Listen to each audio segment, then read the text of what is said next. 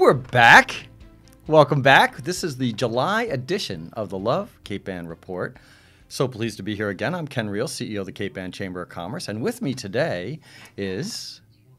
I'm Susan Coviello, the Executive Director of the North Shore Health Project and Second Vice President to the Chamber of Commerce, which means in 2 short years, Ken, I will be your boss. Yes, and we are so looking forward to that, Susan. I'm looking forward to that also. Why is that, Ken's Bruce? boss, it should be so much fun. I love to see it. I'm Bruce knows what it's all about. I do, actually. I'm Bruce Feldman from Govan Feldman Insurance Agency, and I'm the president of the Chamber Board. Awesome. This year. Welcome back, Bruce, and welcome, Susan. Thank you for having me. To our illustrious video podcast, which is so much fun to do. So we're going to talk a little bit about, take a look back at June, as we usually do, and then we're going to look forward. And as always, we've got a lot of great stuff coming up. But quick look back. So June was a big month for us, Small Business Week. It was incredible. What a fantastic week that was. You know, it's one of the most rewarding weeks, I think, both to sort of promote small business on Cape Ann, but also the individuals that received the awards in each of the 4 communities. And this year in Manchester, it was Dave Hersey at Stanley's Garage, and then we were in Rockport, and it was DJ Tardif at Bearskin Neck Leathers, and then in Gloucester it was Rosario Giambanco Floyd at Soft Touch Salon, and standing room only at Minglewood Harborside, and then Thursday was Michelle French in Essex. Just fantastic people and wonderful businesses, and it's such a pleasure and personally rewarding to be able to basically, you know, put them up on a pedestal and recognize them for their years of service and what they do for the community, because it's not just about the business, it's about the individuals and what they do in the volunteering work that they do for the community. Right. So it was wonderful to be able to do that. And Friday, I was not able to be there, but I heard it was a wonderful, wonderful luncheon with our elected officials there and giving out our scholarships. We gave out 5 scholarships at that luncheon. So just a wonderful week overall. It was a great week. I was at all the receptions and at the luncheon, and it was emotional, and I just got to learn about the different people that were there, and it was just a lot. I mean, it was nice. You felt it, so I really enjoyed that. Yeah, it was a good week. And then on we go. We had a huge milestone, which I'll let you talk about, Bruce, and then we're going to switch gears a little bit and talk about some foundation work. But yep, what else happened? We had a membership drive in May for 2019. It was historic. We had 150 new members, and one of my goals, top priorities or goals as being the president, was to hit 1,000 members. We're over 1,000 members now, 6 months into it, so I'm very excited about that. Congratulations, Bruce. That's a great job. Thank you. Yeah, really, you did a wonderful job with that, and it was a whole executive committee, and frankly, the whole board, and a lot of other people, community leaders that were involved in that. I'd like to thank everybody that participated. It was great. And to thank the new members for putting the new members. Their trust in us, and we'll make them proud. Exactly right. Great. Thanks for that. And we had a wonderful new member reception last week at the Harbor Room, which was a lot of fun. We had over 100 people there, and we had a nice afternoon and a really good turnout and a little update on the chamber. Yep. It was perfect, I understand, except I may have talked a little bit too long, but I can't help myself. Ken can't help himself. He's always talks just a little bit too long, like 10 minutes, 20 minutes. Okay. It also wasn't perfect because I wasn't there. There you go, absolutely. You missed a very nice reception. I know, I'm sorry that I missed your time will come. So thank you to the new members, and thank you to the existing members that we have now. Yeah, and really appreciate it. It makes us the number 5 largest chamber in the Commonwealth, which is quite an accomplishment. Yes. And says a lot about the region and the strong community that we have, the business community, and also a lot of other members like our nonprofits and all of our municipalities are represented within the chamber, and our educational organizations. And it's an amazing feat considering a relatively small demographic. So I'm very pleased to be able to do that. And it just means that we're stronger as an organization, and we can offer more to our members as a larger business group. So great. Well done. It was really good. And then we wear another hat, Bruce, you and I, and Susan, soon you will as well, and that is the Cape Ann Community Foundation. Oh. And the foundation was formed by the Cape Ann Chamber of Commerce, and it was formed specifically to manage the proceeds from the Cape Ann license plates. And we're thrilled to announce 6 new grant recipients this year, and I have a list of those here. I'll just read them off. Absolutely. It was Art Haven, and then the Sun, I think it's a Sunshine organization to help with opioid addiction and programs there for recovery. Pathways for Children, Rockport Education Foundation, and a school project, actually an astronomy project at Rockport High. Windhover, also in Rockport, a wonderful dance group and really interesting organization. And Generous Gardeners. And, of course, almost everybody knows Generous Gardeners. Certainly everybody should for what they've done in the beautification of Gloucester, and especially the Boulevard work is incredible. So the grant went to extend the work there. So another $15,000 was let as a result of the proceeds from the license plate. So, you know, our mantra is let's get more plates on the road so we can give more money back to Cape Ann, to the nonprofits, and to our schools. It's a wonderful, wonderful way to do that. We love the plate. We love the design. It shows our love and pride of the area every day. And we see more and more of them on the road. And they're very easy to get. Sign up online, lovecapeann.com, and the plates are mailed to your house. You don't need to go to the registry. It's that easy. It's that easy. Yeah. Of course, you and I, and Susan, I think you as well, were the initial subscribers. So we had to go to the registry. Yes. But you don't have to go any longer. They're mailed to your house, and you just destroy your old plates. Done deal. Get them on the road. Good. It's the third year we've given the grants. Third year. So almost $40,000 in 3 years, which is amazing. Pretty, that's really great. Pretty darn great. It is. And the money just goes right back to Cape Ann. So lovecapeann.com. If you have any questions, contact the Chamber of Commerce, and we can help you sign up. So that was a big deal. Another $15,000 out in June. And then one other highlight in June is we had the governor here. We've been trying to get Governor Baker here since he was first elected several years ago. And we had a wonderful breakfast and talked about issues and opportunities surrounding not only the Commonwealth, but specific to Cape Ann, and talk about housing quite a bit, and transportation and some other things. And he's just so well spoken. I mean, he's very, very good speaker. And I think we're really fortunate, too, because he has such a great relationship with the city of Gloucester and with Cape Ann. Yeah, you're right, Susan.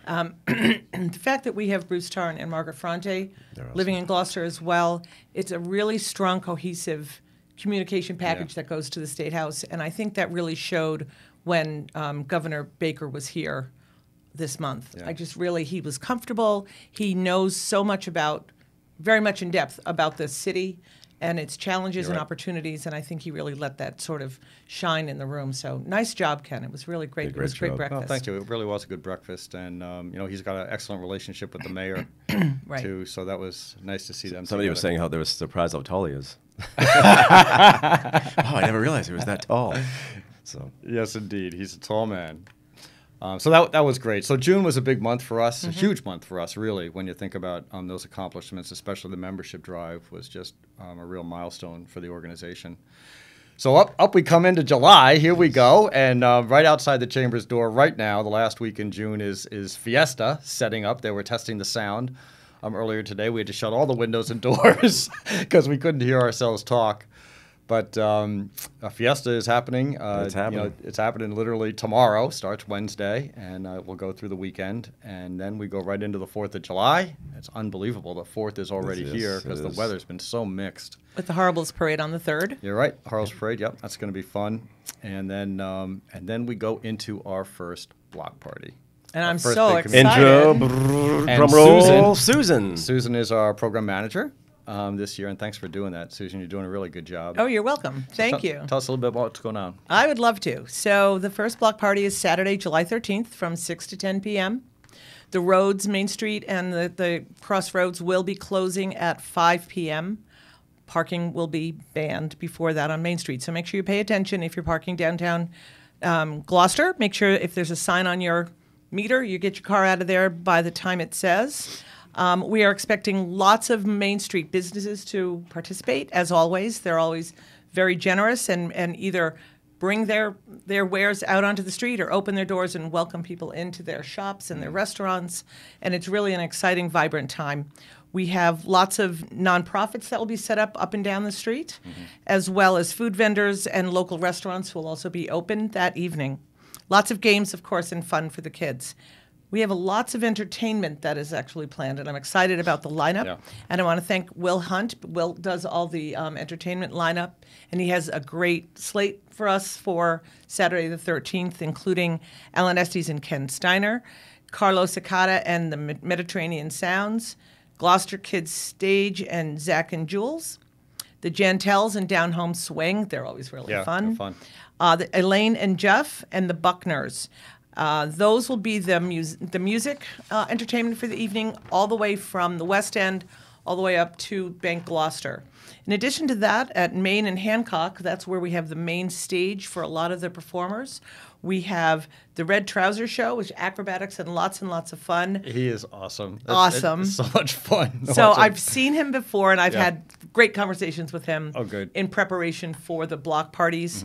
And we're also going to have a special presentation by Cape Ann Dance sometime at that location at the same time. Yeah. And then we'll have some aerials at the other end of town, the West End. The West End as well. And that's Kate the Great.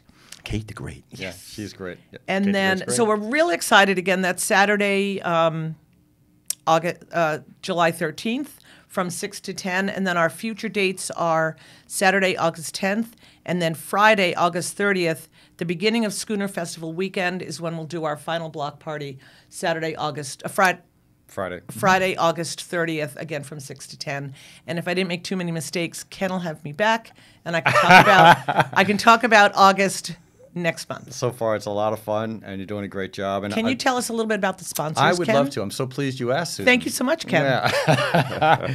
So we've got Rockport Mortgage, again, as our presenting sponsor this year, which is fabulous that they do that. It's a huge give back to the community. We have 3 stage sponsors, so we have 3 musical stages and a sponsor for each one of those stages. And they are Bank Gloucester, Cape Ann Savings Bank, and Institution for Savings, and a huge shout out to them. And then we have a number of gold sponsors this year. Our sponsorships are growing because it's really recognized as the community event. Certainly for Gloucester, it's personally rewarding and so nice to see so many families on the street and so many young people, kids, and I think it just really pulls people out and puts them down on Main Street, which is a great way to spend an evening. Applied Materials, Beth Israel, Addison Gilbert Hospital, Leahy Health, the Building Center, Endicott College, Engel and Volkers, Jay Barrett, and Seashore Comfort Solutions. Thank you. Thanks so much to all of our sponsors. Absolutely. They help to make this event possible. And in partnership with the City of Gloucester as well. Yeah, that's right, Susan. Thanks for saying that. We've got a great relationship with the city as well, and it's a good team. So we're looking forward to that. I'm so excited. Make sure you all come down. Yeah, it's going to be great.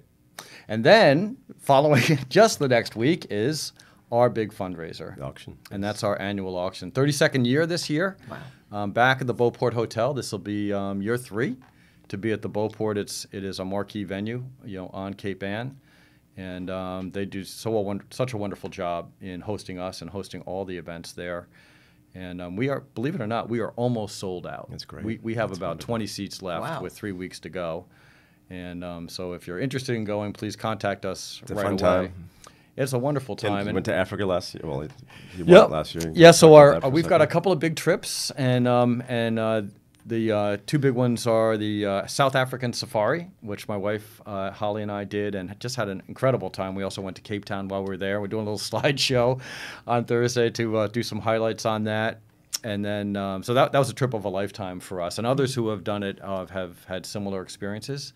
And then also we've got a trip to Tuscany. And really good value at the auction. Usually you can get it for a good price. And you're going to send me that, right? I asked about it. Oh, yeah, you're right, Bruce. I am going to send you that. Yes. Thank you. And it's a great way to see the world. And also it's a donation to the chamber. So it's win-win. I heard there's something special this year, too. Is it the curtains going to be open at the beginning? That could very well be. We'll have to see. We'll see what the night brings. All right. So, Ken, if anybody is interested in one of those 20 tickets that's still available, how do they get them? Call the chamber. So it's capeannchamber.com. It will be on the website, or call us at 283-1601. Thanks, Susan. The other things, we have some wonderful sporting tickets to professional sports. We also have incredible art with Robert Groupie, John Terlac, and Ken Knowles, and then several others, a lot of other paintings. John Caggiano too, right, this year? We're talking to John, yeah. And Come on, John. Come on, John. and wonderful paintings. So if you love art, please join to look at that and help to support our artist community, because some of those proceeds go back to the artists themselves. And it's silent and live, right? Yep, we have about 30 items that are live and about 60 in silent, and the doors open at 5 o'clock, and we'll be done by about 9. Yeah. How significant is this a fundraiser for the Chamber? Yeah, great question. So this is our big fundraiser. So as a reminder, we are a nonprofit. You know, you don't really think of the Chamber of Commerce as a nonprofit, right. But we're a nonprofit. Anything that we make goes right back into the organization and goes back into member services.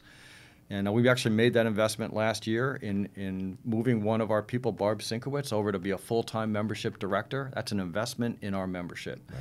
And having a good fundraiser like a strong auction allows us to do things like that. So we talk about our mission at the auction, and we're gonna have several community and chamber leaders literally get up and have very brief testimonials as to what we do for our business and our residents community.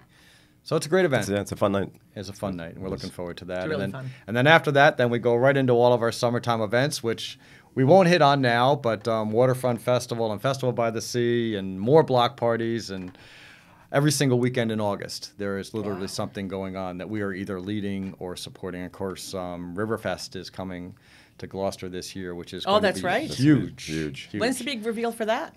Well, it's out there. I mean, it's being promoted, so it's August 24th. Mm-hmm. And but I'm not sure the lineup has been announced yet. That's interesting. So I don't know for sure. I thought that it would have been. I'm not sure it's been announced yet. Okay, so I won't I wouldn't give anything You wouldn't know it anyway. Maybe not. Anything else, guys? Otherwise, I think it's a wrap. I'm good. I think we're good. Well, thanks so much. That was a really good update. Thank you, Susan. And we look forward to talking again. Thanks for having me. Yeah, it was fun. Look forward to talking again in a month. It's fun. Thanks. Thank you.